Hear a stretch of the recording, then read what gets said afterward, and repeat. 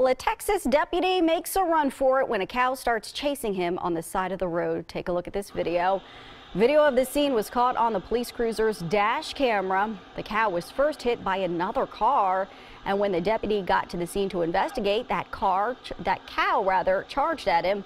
The bovine chased him around his patrol car before it ran off. The people who were in the accident got on the roof of their car to try to stay away from the animal and out of its way. Neither the deputy nor the cow were injured.